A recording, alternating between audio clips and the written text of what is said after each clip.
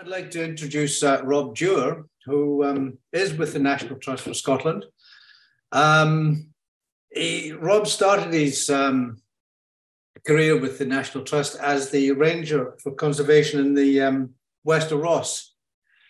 And then he was the Nature Conservation Advisor for about 12 years until he moved into his current role, which is as the invasive, I'm going to see if I can say this without tying my tongue, invasive non-native species project officer.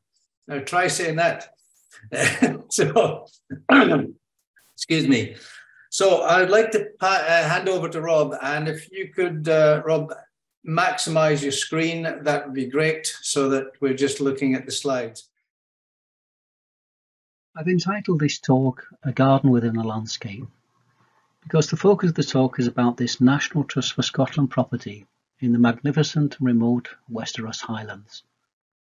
The Trust owns this property because of the renowned Inverewe Garden. It's often featured in horticultural programmes and magazines, but what is less well known is it sits within 2,500 acres of diverse and wonderful landscape. It is also property where the Trust has been very active and progressive in conservation work. It is not only conserving the garden itself, but also the habitats and wildlife. And that's what I'm here to talk to you about today. Logically speaking, the natural history of the estate begins after the last ice retreated. From an NTS perspective, it really begins with this Victorian gentleman, Osgood Mackenzie, who crafted a horticultural wonder from this harsh environment. His daughter Mary Sawyer continued the work and eventually gifted the garden to the Trust in 1952. Osgood was very aware how the garden fitted into the landscape when he was gifted the estate by his mother. He had to use every resource available to heft out a garden from a wild, remote peninsula. But today it's fair to say they're often seen as separate entities. Osgood also spent much of his time immersed in this wild country in pursuit of his favourite pastimes, hunting, fishing and shooting, and he was good at it. By the time Osgood was 10, he had caught a 20-pound fish and owned his own gun. These quotes are often used to make a very simple point that Victorians shot a lot of wildlife. The Victorian gentleman used the language of vermin and prey, and Osgood certainly killed a lot of wildlife. However, Osgood was also a keen observer of nature. He wrote articles in field journals and observed details such as beetles preserved in peat. He asked questions that are only recently being answered. Over 100 years ago, conservation was not a movement like it is today. Might Osgood even have been a conservationist if he lived today? One of the Green Lairds? Most of the thousands of visitors that come to Inverewe Garden come to see this, exotic plants from all around the world and a very large collection of rhododendron cultivars. But only a few seconds away as the eagle flies is a very different scene. And this is why most visitors are in the area, to immerse themselves in the West of Ross landscape, with the exciting prospect of seeing some iconic Highland wildlife.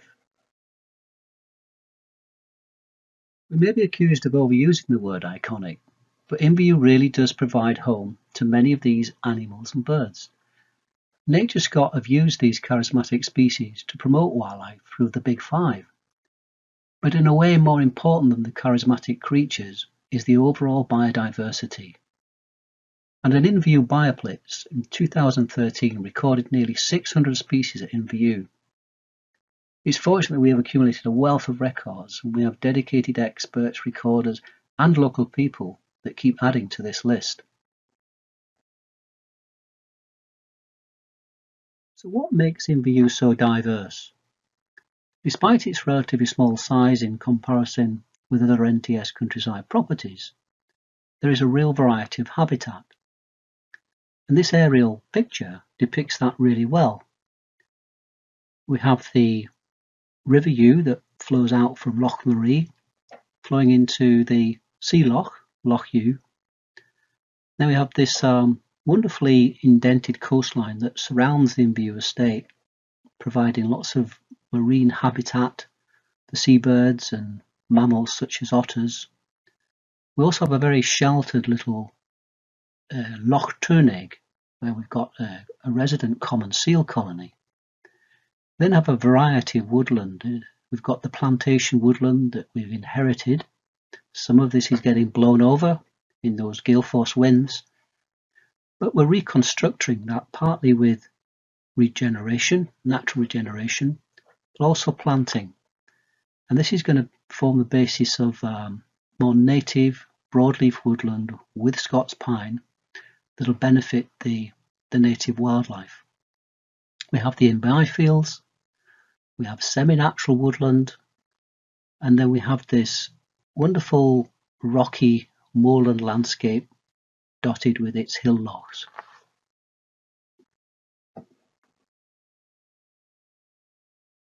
The grass-roofed interpretive wildlife hide makes an ideal starting point as an introduction to the wildlife found at Inverewe. Young naturalists of the future can look out to sea for mammals such as otters or watch birds on the salt marsh, all whilst being protected from the notorious Highland midges. The hide is one of the best places to see close views of greenshank, around the time of the flooding and ebbing tide. These graceful wading birds pair upon the salt marsh in March and find breeding sites on the Inverewe bogland. The corncrake used to be the menace of light sleepers, not so long ago heard back in the 1950s in the Inverewe fields. But the piping call of this bird can still provide a very early wake-up call in the spring months. You never know what you may see when you visit Loch Ewe. The white-tailed eagle is now well established in the area and a great conservation success story, with around 150 breeding birds in Scotland and now spreading to other areas of the British Isles. Birds include great northern divers that seldom breed in the Highlands, but we often see mature birds in Loch Ewe in the early spring. This was a bird I had the pleasure of releasing after it had been nursed back to health by Beatrice from the Ullapool Animal Hospital. Here it's stretching its wings after a few weeks in a bath, before it then lets out this amazing call of the wild. One of those special days. The visits from Savonian grebes in all their refinery, just before they head to breeding grounds more centrally in the Highlands, such as Loch Ruthven. This is not one of my pictures. I must credit this to Laurie Campbell, a wonderful photographer. And then there are migrants passing through that keep us all on our toes, such as these Brent geese. Highland wildlife is not abundant, but it's tantalising and very rewarding when it reveals itself. The remote, secret reaches of Inverewe Estate provide steeply wooded enclaves where hanging birch woods include plants such as hay-scented buckler ferns, honeysuckle, and aspen and hazel have survived here out of reach from browsing animals. These sites not only provide damp, undisturbed woodland where bryophytes and lungwort lichens thrive, but if you look carefully, you can find signs of more active wildlife. Did you spot the fish carcass in the last picture? Otters are not long-lived mammals in this harsh environment, but thrive where they can use the shoreline to hunt for crustaceans and fish. They are not a marine mammal, so the freshwater pools we saw in the last slide are important to keep the fur in good condition. Road casualties are unfortunately too common, so we have worked with the International Otter Survival Fund, based on Skye, to place reflectors by the roadsides at otter eye level. This will hopefully give them enough warning if a car is passing. This loch may be one of the inland destinations otters are heading towards as they leave the shore. They may be searching for food such as frogs in the burns and loch margins. If they are hunting for fish in the loch, they will probably not catch the deep-dwelling fish that only comes to the loch edge to spawn in the autumn. This is the beautiful Arctic char with a bright red underbelly. It is closely related to the sea trout, but has been landlocked since the Ice Age. There is a wealth of wildlife under the surface we do not see, particularly in the ocean, Research by organisations like the Fisheries Trust is so important and invaluable. Some of the correlation with sea lice and wild fish returning to spawning grounds is alarming, but something that I hope politically, practically, we can eventually resolve. The river used the shortest, but was one of the richest rivers for sea trout in Scotland. At one time 6 gillies were employed. That's more local workforce than a mechanised fish farm. So in my mind it's vital we prioritise the health of the wild fish in the river systems. We really want the lochs to be teeming with small fish to help these beautiful birds to thrive. If we may indulge in the word iconic once again, perhaps the divers have this claim more than most species found in the Northwest Highlands. The wild calls on a summer's evening heighten the atmosphere and are truly evocative of this landscape. 3 diver species are found in the Highlands and 2 breed regularly. This one is the red-throated diver, which tends to frequent the smaller lochans. Maybe the most striking is the black-throated diver. This frequents the larger lochs and occasionally breeds on Inverewe's Gardens loch. The loch is one of several designated as a special protection area for these breeding birds and includes my favourite loch, the most scenic and romantic loch, Loch Marie. Once again, credit to Laurie Campbell for these wonderful pictures. Divers are superbly adapted with powerful webbed feet for propulsion in water. They are not physically evolved to move well on the ground. Their breeding success is even lower than eagles, sometimes only 1 in 4 successful breeding attempts. Eagles find it tough when we have cold, wet springs, but the divers have another issue to contend with. Poor ability to move well on land means that they nest close to the water's edge. And water levels can fluctuate over 3 metres on Loch Marie. The Trust took part in a conservation effort to build rafts that fluctuated with the water levels. This doubled the breeding success rate. There are many such interventionist success stories like this in the conservation world, but it also begs the question as to how far do we go to help wildlife, particularly species that are on the edge of their global range. One other threat that divers have to contend with is predation. One of the most ferocious predators is the pine marten. It can swim and it will take eggs. I've witnessed pine martens myself on a wild cam that we placed in a toenail box at Inverewe. The little blighter took every egg one by one, and it was tragic to witness this on camera, but it really is just the harsh reality of nature. We have since made the owl box pine marten proof, and like old chicken coops in Wester Ross, it needs to be. You'll probably know this is not a pine marten, but it is another ferocious hunting mustelid. Its ears are flatter to its head, has a smaller white bib, and it is of course the North American mink. The mink is also a very efficient swimmer, predating on ground nesting birds and fish stocks. It can be a real threat to island bird colonies and cause devastation.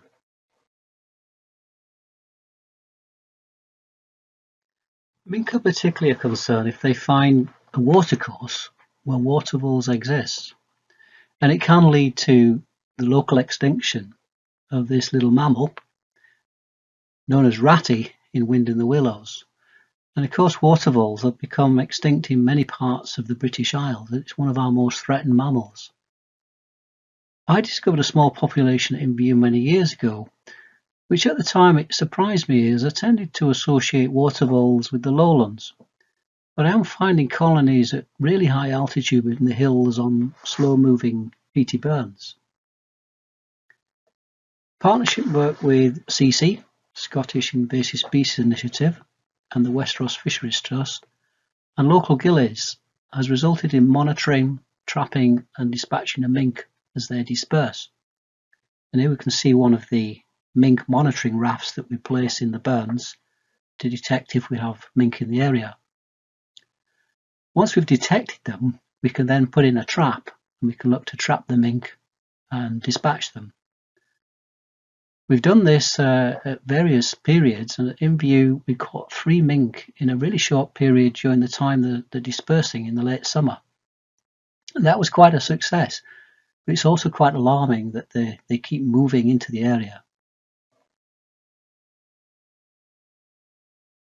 Is it really realistic to control or eradicate such species? We have some protection of the Inverewe watervoles which may prevent a local extinction. But how much resource do we put into this unless it is really on a landscape scale effort? One of the most successful examples of invasive non-native species control, probably globally, is this Hebridean mink project that commenced just after the millennium. Here they set up thousands of traps. They used a team with dog handlers, and it was incredibly successful. But is it feasible to control mink on a national scale out with these islands? If we go back to the amount of vermin control taking place in the Highlands pre-war, then with a concerted effort, perhaps it is.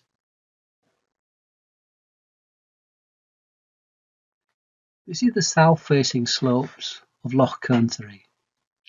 It's called Lothians Local Group in the Gaelic language. And the Gaelic language is a wonderful way of learning what the landscape looked like and what people did in the landscape. It's very descriptive. So Lothians Local Group means slope of the oak. It has well drained and more fertile soils conducive to woodland establishment. There are indeed a few small oaks. It is also a hot spot botanically, with fragrant orchids, gentian, mountain everlasting, and melancholy thistle. It is a great place for butterfly transects, with speckled wood, Scotch argus, common blue, green hairstreak, small heath, large heath butterflies growing on the wetter bogs, and the day-flying moth, argent and sable. The habitat is a mosaic of birch trees with open bracken sites where violets also grow. These are all ingredients to host one of our most beautiful species of butterfly. It's the pearl border fritillary. Or is it the small pearl border fritillary? They're very similar, but the pearl border fritillary is on the wing a little earlier in the spring, but there is an overlap in flight period. Past ranger records describe seeing this butterfly in early May at this site in the 80s and 90s, but since then, only the small pearl border has been seen. It could be that this is an example of local extinction, but we can only hope it's still hanging on and keep looking on those sunny days in early spring.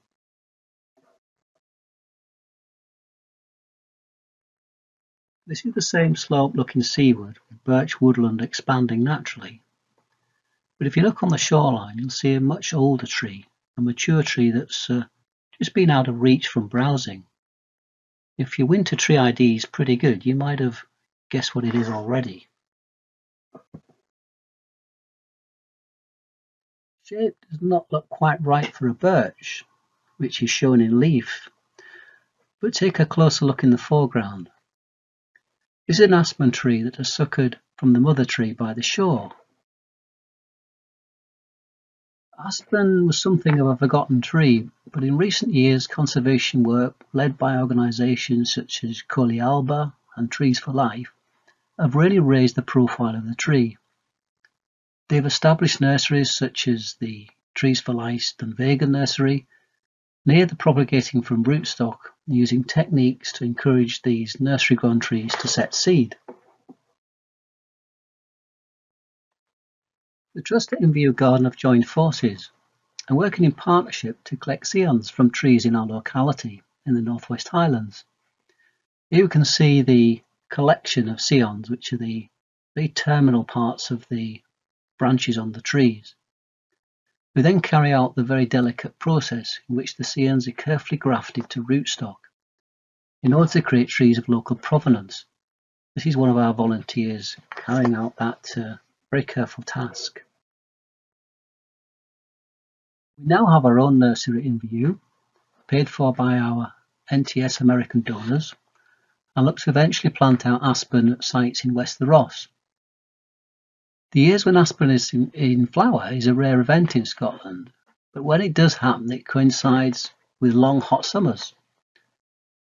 Aspen growers often grow from single drop clones, sometimes suppressed for many years by browsing. If you reduce this browsing, they can burst back.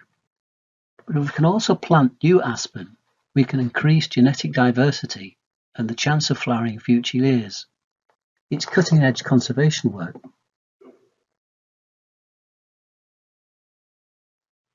Inverewe, amongst a few select ecologists, is renowned for these magical pattern bogs. There's small examples of what occurs on a much bigger scale in the flow country.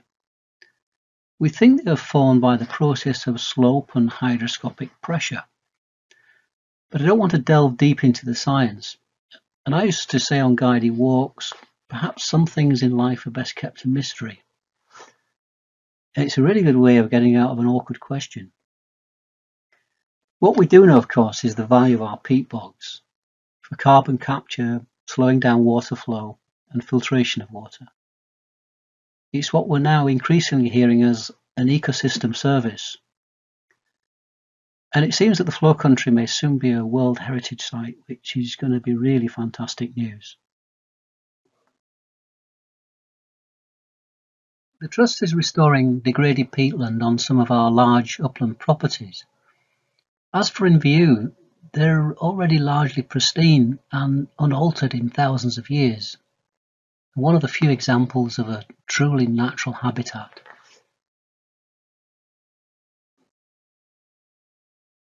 Not only do the peat bogs provide an ecosystem service, but also specialised habitat for some mesmerising dragonfly species. And Inverewe has all three of the northern bog pool specialists. It took a long time for us to know this, as the warm summer days without much wind are not that common at Inverewe. And it's not easy to identify fast-flying dragonflies on the wing, but we do have other ways to survey. We know we have 14 species of dragonfly and damselfly at Inverewe. I think this is more than any other NTS property. And one of the ways in which we can identify them is by using a white colander and trawling the sieve through the peaty gloop. Dragonflies can live in the larval stage for 3 or 4 years in the cold conditions of the north. They are ferocious hunters in the larval stage, just as they are as adults. You can see this black torpedo shape. This is the azure hawker. But as fascinating as larvae are, I still prefer to see the adults. And one fine spring day, the smiley individual azure hawker decided to pay me a visit. My lucky day. Look into the eyes of the white-faced darter and you will see this lovely white mask. It's very rare in England and localised in the Highlands. It likes the small sphagnum-filled bog pools, of which we have a good supply at Inverewe. In some years when the rivers are low, I've felt the mossy substrate crunch under my feet. I can see the bog pool shrinking. I find these dry periods unnerving in this part of the world. Could climate change have an impact on species such as white-faced darter if the pools begin to dry up over long periods? It could be one of the many species that struggle to adapt. The final dragonfly I will mention as part of one of the northern specialists is the northern emerald. It is one of several emerald species. They're all very active and difficult to photograph. One distinctive feature are these bewildering green eyes, and if the sun catches it right, you see a lovely green metallic sheen to the body. I happened to identify a freshly emerged northern emerald at Inverewe. It was in the early morning, and it was still warming and pumping blood into its wings, ready for its first maiden flight. Back in the sphagnum gloop, you can find 3 species of sundew: round-leaved, oblong-leaved, and great sundew. And they even hybridise just to confuse issues. These are carnivorous plants gaining nutrients from the live capture of insects.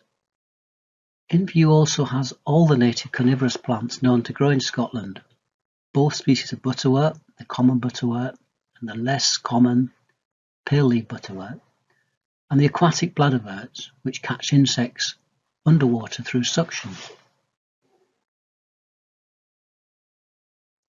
If you walk out to these wild lonely lochans, look into the depths, ancient pine stumps that have been radiocarbon dated conclude that Scots pine began to die back around 6,000 years ago in many areas of the far north. This is as the climate became wetter and the peat began to form. Here is myself doing a depth probe with my dad's old chimney sweep rods. Peat forms from decaying sphagnum at around 1 mm per year. So these rods told me that there was 5,000 years of peat accumulation on this bog system. It is again working in partnership, this time with an academic institution, the University of Stirling. They are providing us with further evidence to show what the Inverewe historic landscape looked like. Pollen analysis, or palynology, is a powerful technique employed in the reconstruction of past human settlement and land use. A peat core at Inverewe was taken from the depth of a hillock and the layers analysed through a microscope. Peat preserves well in the anaerobic conditions. This is something Osgood noticed all those years ago. So pollen grains with a tough exterior can be identified to tell us what was growing in the immediate landscape at any given time. This is a crude reconstruction indicating a mosaic woodland landscape with wetter areas of bog and open heathland.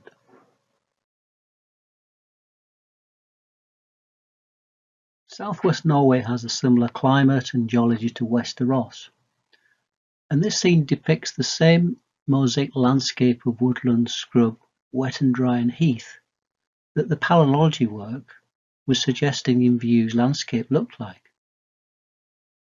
This Norwegian landscape is as a result of 50 years of land abandonment and animal husbandry, and this is what a lot of our upward landscape in the Highlands could look like with a relaxation in browsing.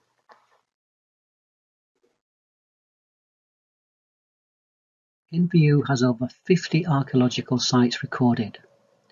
This is an example of an archaeological palimpsest, a settlement on the Inverewe Peninsula. There are houses, enclosures, lazy beds where potatoes would have been grown. There's also an Iron Age roundhouse, at a time when corn would have been grown rather than potatoes. Identify pollen in the peat cores can tell us when humans lived and when they abandoned the area. A window to the past. Today at Inverewe, crops are being grown in the form of fodder. All farmers are encouraged to intensify agricultural production after the war, and our tenant farmer has done the same. He's done this by draining fields, reseeding with ryegrass and chemically fertilising to increase yield. This produces high nutrient rocket fuel for his cows, but it's not great for biodiversity. So we have reversed this process several years ago by reseeding 10 acres of imbibe fields with a specially chosen meadow mix. There are over 30 species in that mix that still provide a fodder crop. The end result has seen a reduction in yield but greater insect diversity. The farmer commented, "What have you done with my nice green grass?" But he also said the cattle like the fodder and possibly the high mineral content associated with the meadow grass. I think the most important thing we can do in biodiversity conservation is improve habitat, protect and enrich ecosystems. The Inverewe meadows are a small example, but if that could be done on a wide scale across the farming landscape, what a difference that could make. We don't have to de-intensify all farming ground, but maintain a connected landscape for biodiversity would redress much of the loss we have witnessed since the war. Bats are really good indicators of a healthy environment with lots of insects. And we've got 4 species at Inverewe that we know of. We have both species of pipistrelle bats, which can be found right the way up as far as the Shetland Isles. We have the brown long-eared bat that's sometimes known as the whispering bat because it has a very faint echolocation when we try to pick it up on our detectors.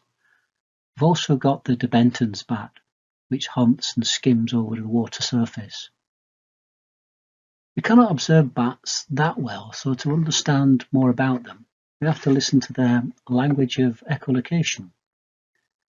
Now, we've conducted a landscape scale study working with Echoes Ecology, and these are bat consultants, but we've also trained our own volunteers to use bat detectors and carry out citizen science surveys. And these are developing a better picture of how the bats are utilising the Inverewe landscape. If you just lend your ears for a few seconds, let's listen to the super fast sound wave of bats as they echolocate.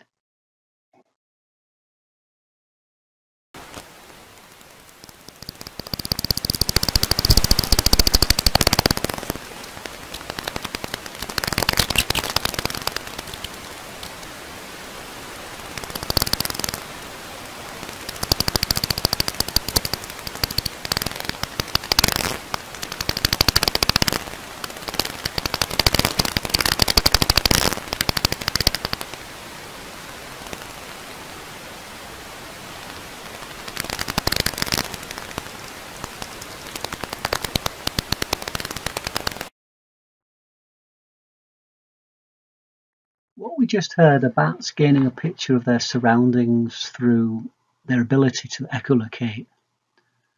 They've actually got better nocturnal vision than humans, but it's this extra superpower that enables them to precisely home in on prey. And what we heard there were calls giving the bats a picture of all the features such as trees, hedges, buildings, and that rasping buzz you heard, that's the sound of a bat as it catches a midge or some type of insects. It's starting to echolocate at high speed so it can really focus in on what it needs to catch. And also there was a chirping sound. And that's not echolocation. These are actually bat social calls. And bat experts are now trying to study these so we understand more about these wonderful bats. So we're actually listening there to one bat talking to another bat. So we're constantly learning about these intelligent and marvellous mammals. So here we are looking at the Inverewe fields with a nice edge habitat loved by bats. And the woodland is a mix of trees planted as part of the historic design back in Osgood's time, but now largely managed to become continuous cover. Native broadleaf woodland with a mix of Scots pine. This woodland, along with a few exotic trees in the garden itself, is an ideal habitat for one of nature's big five, one that has been largely missing from the Northwest Highlands during recent decades.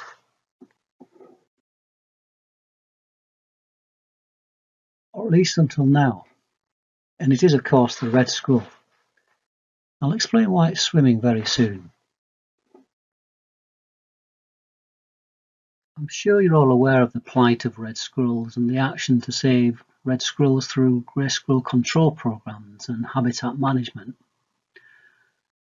The greys have been outcompeting red squirrels for many years, and it's caused the extinction of reds in many parts of the country, particularly in England. But the greys outcompete the reds for food, but also they carry this terrible virus, the squirrelpox virus, that doesn't kill the greys, but if it's passed on to the reds, it causes this dreadful death of the red squirrels.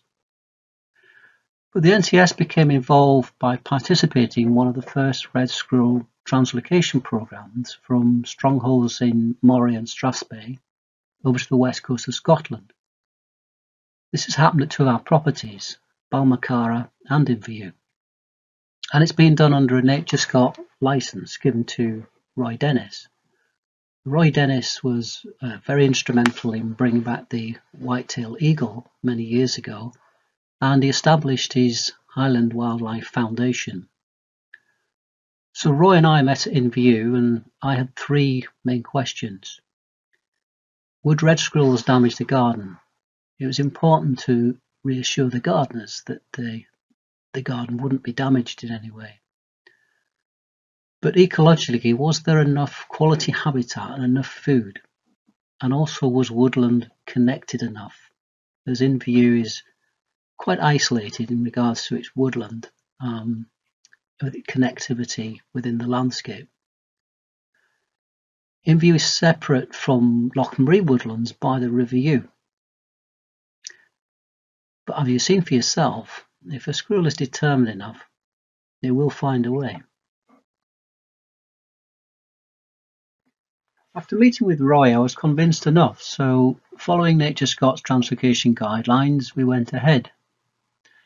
Here we are taking delivery of the red squirrels.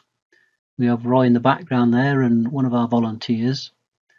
And there's myself and Aidan putting up the boxes and the feeding stations that we put out just to help the red squirrels get a good start at Inverewe. And they have settled in well, with dray sites being identified and lots of evidence of feeding and occasional sightings.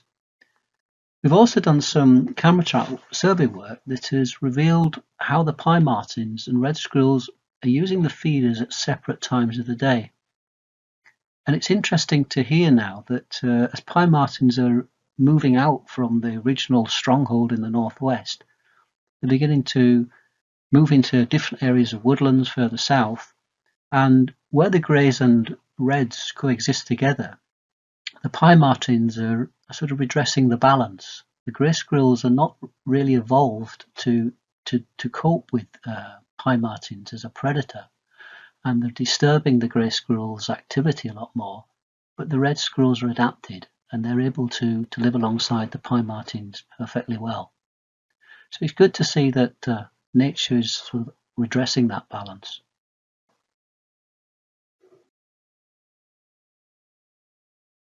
The translocation of red squirrels is relatively easy conservation work to achieve. But some conservation work is less easy, and it demands a lot of time, resource, and effort. It's not the rewilding process of bringing something back into the ecosystem, but taking something out that really damages the ecosystem. This brings me to my last subject this evening. And when I look at this picture, it causes me to question why I evolved into an invasive species project officer. I must like a challenge, and managing this particular species, regarded as the most invasive non-native terrestrial plant in Britain, is one of the biggest land management issues we face. When I began with the Trust, I worked with volunteers to cut down great walls of Rhododendron ponticum. We built fires and we finished the day with toasted marshmallows. We did make massive inroads to a problem that had spread out of the garden, where it's initially planted for shelter. And even Mary Sawyer regretted using this plant.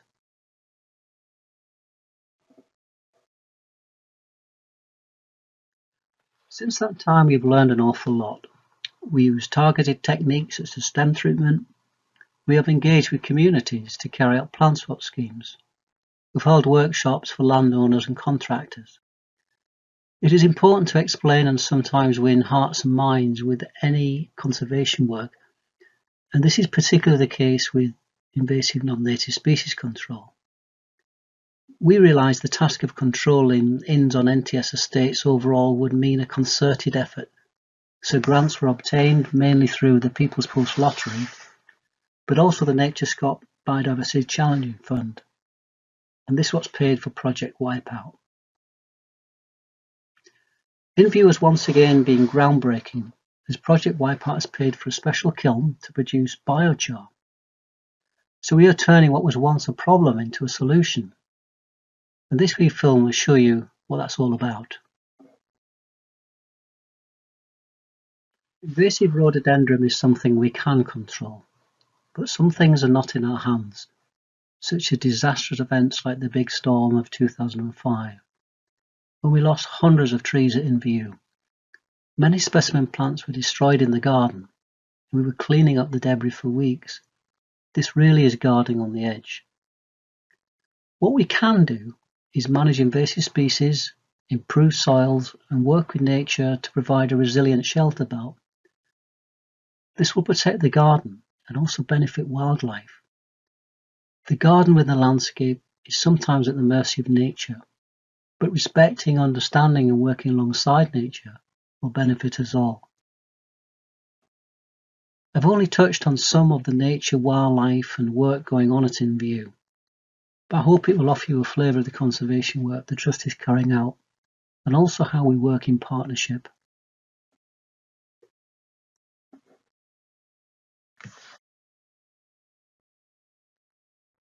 If you haven't visited Westeros or Inverewe, I would urge you to do so.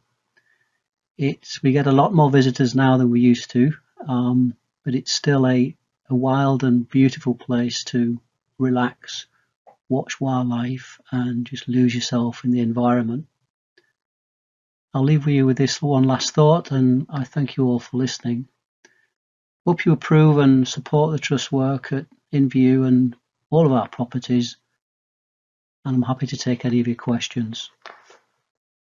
I've got a few questions for you, Rob. Great. Already I'll come back to the first question a bit later on, but you talked about mink being an invasive species, and the question was, are beavers becoming the same? No, although some land managers might feel that way if it's not, if it's threatening what they're doing with that land. So beavers are a native species, so or they were a native. They were driven to extinction through persecution, but they were only here a few hundred years ago. So we're bringing back beavers. Some people might consider them a problem if, for example, they were flooding areas that could be damaging crops, or potentially beaver felling trees that in orchards or something like that that people didn't want. But overall, what we're hoping, and I would say this as a conservationist, is that beavers are going to do a lot more good for us than any damage. And I think it's just a case of working with them and accepting that the wetlands that beavers produce is going to be more beneficial overall for flood prevention, greater biodiversity. So they're not invasive. It's just learning how to live alongside them again. Okay. Right, got a few questions about trees. I'm going to see if I can put a few of them together. Two of them, actually two questions. You could probably answer the same thing with this one. What's special about aspen trees in our environment, and or why are they so important? And I suppose one of the questions I think related to that was somebody who's asked, are there any types of trees that deer will not eat and destroy? Deer. Yeah, good questions. I think what's special about aspen really is it probably isn't any more special than any other our native trees. We don't have many native trees. When some of them are under threat, like ash, for example, you know, it's sad to see because we don't have a lot of native trees. But I think the focus on aspen has been that it's just one of those trees that seems to be forgotten about a little bit. Certainly recent decades until about now, the last decade or so. I think it's been forgotten is because it's largely gone from the landscape. So if it's special, it's special in the sense that it's become quite rare. And that's because it's particularly palatable and it won't survive where you have a heavy browsing or grazing. So the livestock and deer impact over the years has meant that aspen is really only surviving in little enclaves along coastal areas and little craggy outcrops where it's protected. But it also does harbour specialised invertebrates and species. So it has a special quality in itself with associated insects and invertebrates. Okay. There's another tree one about oak. Is any planting of the oak being done in the area? that used to be full of oak trees, or is it just hoping that it would regenerate? Well, interestingly, we started creating charcoal from the rhododendron, and then we moved into biochar, which is a really better quality charcoal. It locks more carbon. And we had a news item about that saying that charcoal making returns after 400 years. And a lot of the oak in the area had been felled for the production of charcoal for the iron industry within that locality. So a lot of the oak has gone, but we are planting oak at Inverewe. We're trying to create woodland that is birch and Scots pine with pockets of oak in the more sheltered, fertile areas. And I would like to see more oak out on the wider estate where we think it might survive from the browsing. So again, it's a good question, conscious of what we've said in the talk. So there is oak conservation work. It's just getting it in the right place where it's going to be protected. We don't want to plant too many fences. We don't put too many fences up, but the far end of the peninsula is fenced off because it took very little fencing to basically eliminate a lot of browsing on that peninsula, but the soil isn't suitable everywhere. Okay, got just one more question on trees. Should we be planting aspen in our garden? I'll be careful. Not everybody is a lover of aspen because it suckers out, and it could create quite a grove, a little mini woodland in itself. So it's maybe not one of the best trees to manage. Okay. But depends how big your garden might be. Okay, now down to some animals then, and wildlife and such like. A couple of questions about lynx and pine martens. Would lynx control the pine marten, and do you have pine martens? Do you have many pine martens? How many do you know are in the area? Yes, the area around Westeros, the Northwest Highlands, was the last stronghold for pine martens. They were persecuted during the Victorian period. They were called sweet mart because they had a very non-pungent, or if you like, pleasant smelling fur. So they were often used by the Victorian ladies for shawls and different things. So very sought after mustelid for its pelt. So that helped eliminate a lot of pine martens from vast areas. But now, of course, they're protected and they're beginning to spread out of that core area, which Inverewe was in. And as you're probably aware now, they're coming to England. They've been translocated, I think, as well into parts. So they're now starting to spread right across the British Isles. The interaction with other animals is an interesting one because I think that's something that we're probably still learning a little bit. You know, what would be the impact of lynx on the small deer? They certainly would predate on small deer. I don't think they would manage to have much impact on pine martens. I don't know that they would be particularly interested in pine martens. I think the pine marten would be too in tune, being a predator itself. I don't think the lynx would be able to creep up on it somehow like it would a deer or a sheep. Staying on wildlife like that, do we have a deer issue at Inverewe? Yes, those areas that I focused on Lothians, where the birch trees were starting to spread out a little bit. It would probably be nice to have more trees there, but we haven't decided to go down a fencing route at the moment. So deer is the main thing that would impact on that woodland expanding further. As you saw, there is enough woodland. There is some woodland, but it has the potential to be a lot more wooded. And without further deer control, that would be limited. But we do also cull deer within the woodland closer to the garden itself because they're causing a little bit of damage within the woodlands. But don't forget that deer are a natural woodland animal. So we'd like to get the balance right so that woodland deer, both red deer and roe deer, can exist to some extent within the woodlands. Okay. Again, still sticking on wildlife. Somebody would like to know how you access the wildlife hide. It's They know open the all the gardens time. well, but you know, how do you access it? Yeah, it should be open all the time. When we first built it, people said they warned me about the youngsters coming in and using it as a bit of a den or whatever else, and causing vandalism. In all the years, we haven't known any of it, fortunately. So it should be open for you if you do visit Inverewe. Please go in, sit there, and just enjoy the atmosphere. Okay, right. Got a couple of questions for you on squirrels. Sticking on the wildlife still, or the animal life. I'll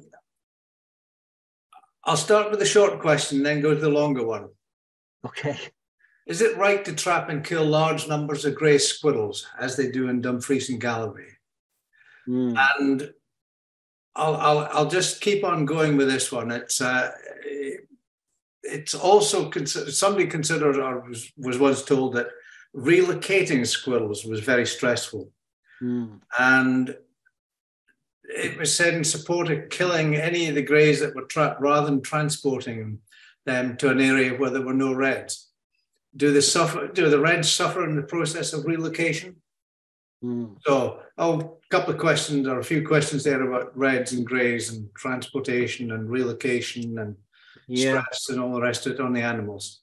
No, all fair questions. I think, you know, in the conservation world, yeah, I was questioning there about how much you intervene. You know, I threw that question in halfway through, you know, philosophically, how much do you intervene to redress balances, to correct things?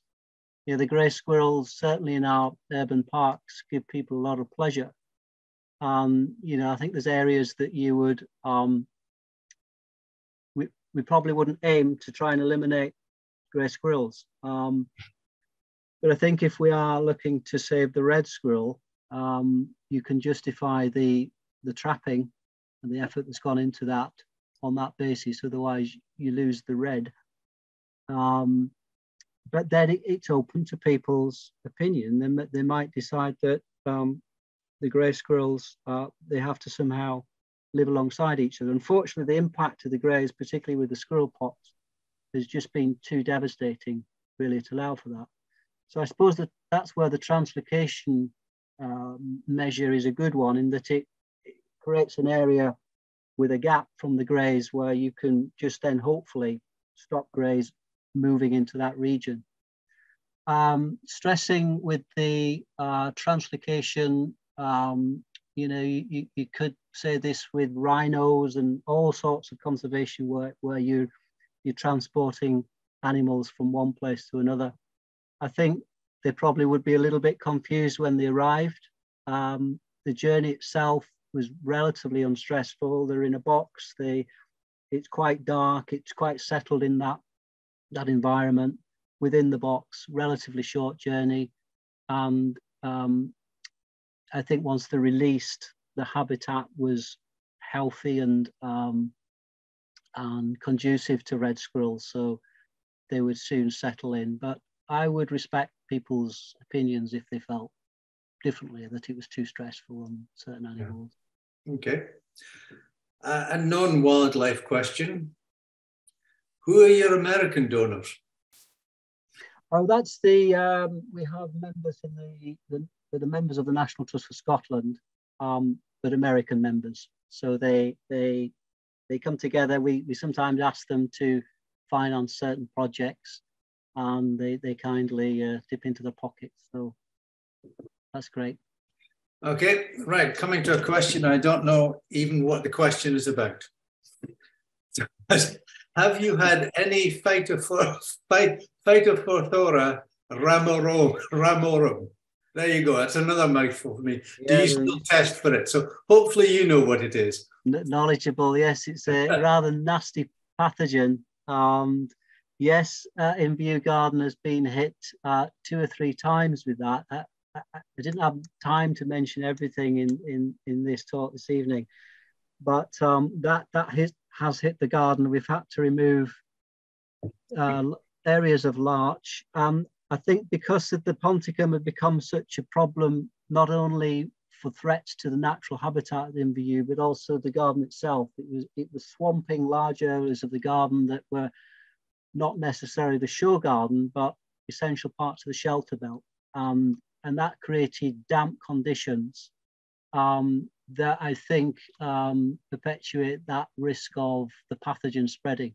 And that's where we found the outbreaks. It's been in these very dank, permanently dank areas where the mature rhododendron has invaded. So in some ways, it pushed the agenda to try and get as much of the ponticum out, really all of it out, except for the very central shelter that we manage. It speeded that process up. Hopefully we've seen the back of it. We've got biosecurity measures for it to try and not to come back in again. And we've had to sort of burn areas, and we've lost some valuable plants within the garden as well, some specimen cultivars. So a very knowledgeable audience tonight. Yeah. Back to I've got another question here about regeneration in the birch and the aspen. The question was, how did you manage to reduce the browsing pressure on them? That would be referring to Leotid Darach, I think. Where we have regeneration, we've done it in two ways. One was to fence off the peninsula, and that's helping with the reconstructing of the woodland. We inherited plantation woodland lodgepole pine. We want to gradually convert that to native woodland, broadleaf woodland along the fringe, with some oak, Scots pine and birch and hazel, which will all help with the squirrels. Then the other way we've managed to get some regen is a little bit of culling of the deer, but that's mainly protect the present woodland. But a lot of the deers coming in from the larger Lothians Estate, that's a little bit out of our hands. We don't really have stalkers at Inverewe. We employ someone just to do a little bit of culling where it's needed. Yeah, okay. Any advice on bracken control? Yeah, it's something we've managed around the archaeological sites. If you remember in the talk there, we've got a lot of archaeological sites. It seems to attract bracken. And I experimented, if you cut bracken back at least twice a year, ideally 3, it weakens the rhizome. It needs to store its energy in the rhizomes. And if you knock it back as it regrows, you knock it back again, then ideally 2 or 3 hits a year, and it starts to reduce its energy. And within 5 years, you can reduce the amount of bracken to something like 10% of its original biomass. But that is quite a sustained effort. That's the only way of doing it. You could roll it. You could sort of get machinery and start to roll it, which essentially does the same thing and keeps knocking it back. Or you're then left with Azulox, which is a nasty herbicide, and that does work. But of course, you're then having to use chemicals. Okay. Another question about invasive species, ponticum. Question here is the fact that it's a big exercise, clearly, at Inverewe to get rid of ponticum. But what's happening throughout the rest of West of Ross? Because there's a huge amount of it elsewhere. So what's to be done on non-NTS land is the question. Yeah, well, we've done our bit on our properties, and we've also done a lot, I think, with PR. I work with the Saving Scotland's rainforests. You might be aware 40% of the Scottish rainforests are under threat with rhododendron ponticum. Pockets within West of Ross and of course Argyll as well is another bad area. We think there's possibly over 30,000 hectares, I think, of rhododendron threatening what's left of our native woodlands. So it's a big question. It's a very important question. It's really how much, it's partly to do with policy from above. So the Scottish Biodiversity Strategy acknowledges that invasive species are one of the biggest threats to biodiversity. So we're having an acknowledgement that's already there. It's then putting in resource and grants, but also enabling landowners to give them the whereabouts, the ways to deal with it, but possibly having more jurisdiction through regional strategies, regional programs, regional targets to try and eliminate the rhododendron. But it costs an awful lot of money. It's very time consuming. You've got to, again, sustain long-term management to really see the job being done successfully. It's moving in the right direction, I think, but quite slowly. Yeah, there is one question here from somebody in Inverewe who's got 12 acres of purple rhododendron in their ancient woodland, which is kind of taken over the whole forest floor and stops anything growing. So how can they manage that? Yeah, they say, I don't know whether you've come across the Alliance for Scotland's Rainforest, that there's a lot of partners. We're one of them. And one of the things that we said from the outset is that we've got to get the Scottish rainforest, as it's now been termed, but temperate Atlantic woodland, Scottish rainforest, unique habitat, really, in the west of the British Isles. And the reason it's called Scottish rainforest, really to raise the profile of it, to influence politicians, to really to get behind on seeing how valuable and how threatened this habitat is. So if there's any encouragement, I can see in the next year or two, certainly more resource, perhaps a dedicated grant just to get rhododendron out of those main areas. So your questioner there, I'd be hopeful that there is a grant and a resource available coming up fairly soon to deal with specific areas where you have a particularly if it's a very good rainforest or very good woodland environment. Okay. Two other short questions. One, somebody asking, is it possible to come and get involved in volunteering at Inverewe? Yes, it would be. We can either do that through the National Trust for Scotland's CV groups. There's a Highland one, if you're based in the Highland region. If somebody wanted to get my email, I could pass you a contact on. Within Inverewe itself, they have quite a lot of local volunteers. So they have people that live there, and every week they're helping with bracken, gorse management, roadie work, etc., building footpaths. So if you live close to Inverewe, just knock on the door.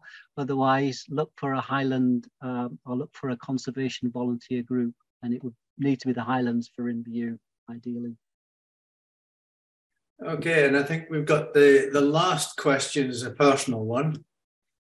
What brought you to Westeros?